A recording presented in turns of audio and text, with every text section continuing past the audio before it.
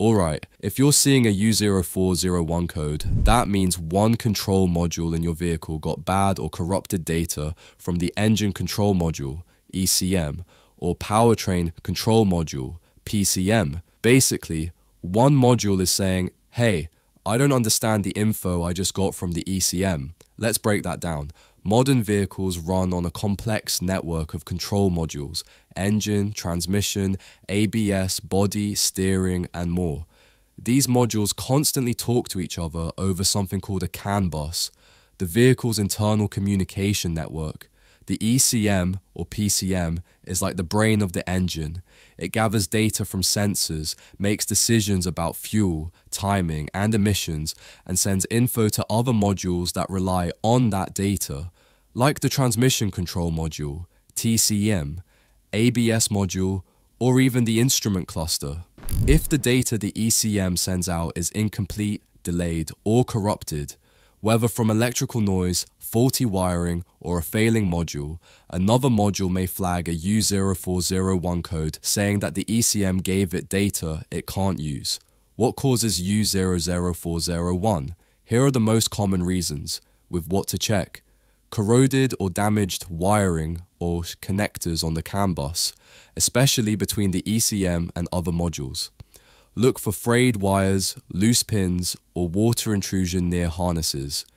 Failing ECM/PCM, not super common, but if the ECM itself is glitching or sending out bad data, multiple modules may log communication errors.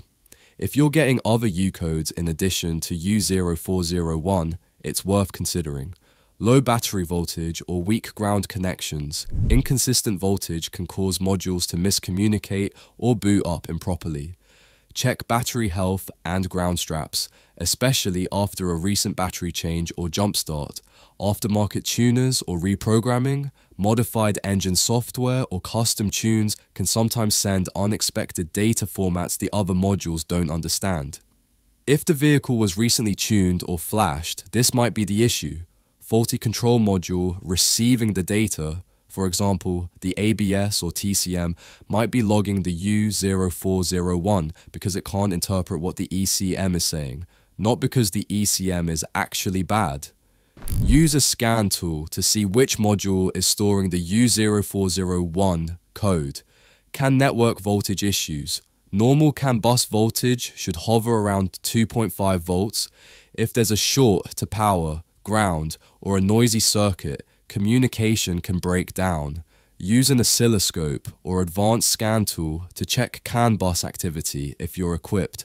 What you can do: scan all modules, see which ones are logging U0401 and whether other U codes like U0100 or U0073 are also showing up.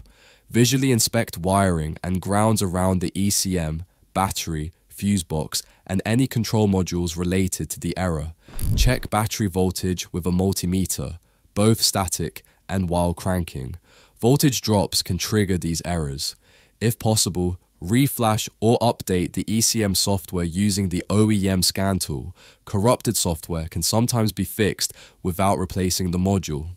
Note: this code shows up frequently in some GM, Ford, Chrysler, and Toyota vehicles, especially after battery replacements, jump starts, or when corrosion is present in the fuse box or ground points. Bottom line, U0401 means a module got data it didn't like from the ECM. That could be due to wiring issues, a voltage problem, corrupted software, or an ECM that's just starting to fail. Start by scanning everything, checking grounds, and ruling out simple power problems before diving into module replacement. That's it for this one. Catch you in the next.